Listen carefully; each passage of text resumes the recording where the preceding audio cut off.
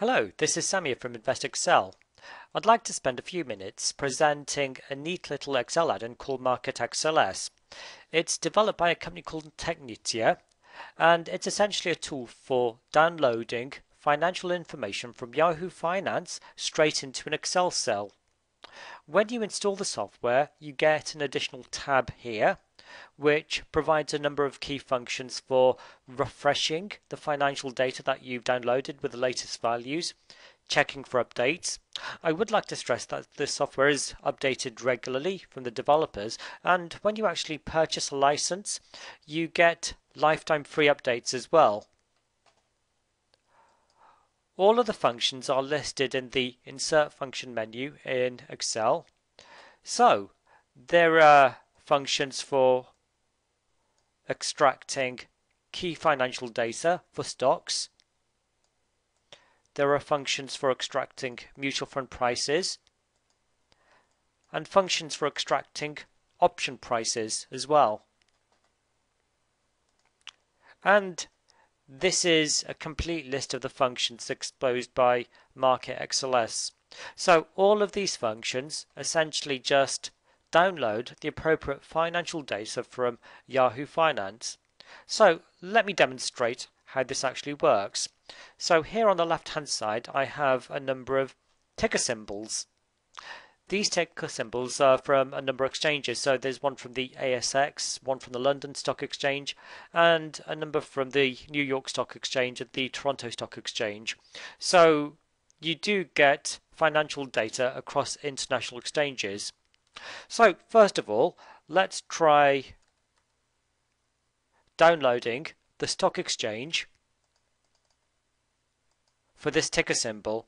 So I've just entered in the function, I've supplied the ticker symbol, and if I hit enter, MarketXLS connects to Yahoo Finance and downloads the stock exchange for this ticker symbol. So let's just copy that down here. Now, MarketXLS is multi-threaded, so it'll open up multiple calls to Yahoo Finance at the same time. So that means you can download a lot of financial data very quickly. So let's try getting the market capitalization for this ticker. As soon as I hit enter, the data is downloaded into an Excel cell. So let's just copy that down as well.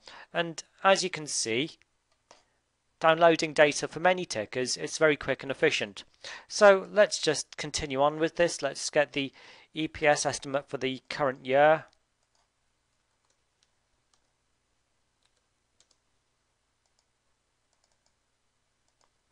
The PE ratio.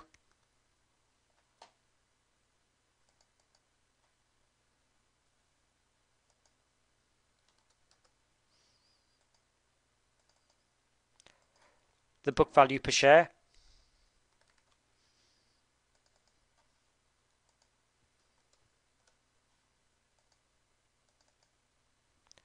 And the last trade price.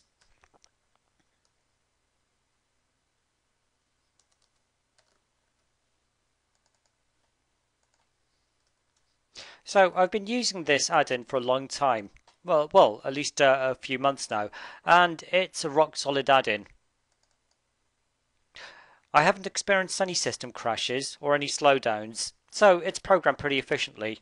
So you can use this add-in for creating stock screeners, finding the fair value of stocks, screening for, say, low PEs or specific ranges of the book value per share. But here I'll just calculate the Graham number. So that's equal to the square root of 22.5 times the EPS times the book value per share. And let's just copy that down. So the Graham number provides an upper bound for the fair value of a share. So if the Graham number is larger than the last trade price, that means that the stock is fairly valued. However, if the last trade price is larger than the Graham number, that means the stock is overvalued. So you can also download data for mutual fund prices as well. So this is a mutual fund, the City National Rochdale Emerging Markets Fund. This is the ticker symbol, RIMIX. So let's try downloading some financial data for that stock ticker. So let's download the yield,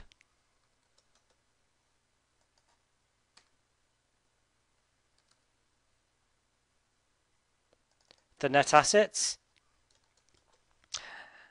As you can see, using this add-in to download financial data is pretty simple.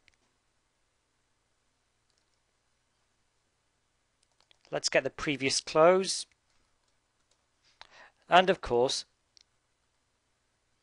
the year-to-date return.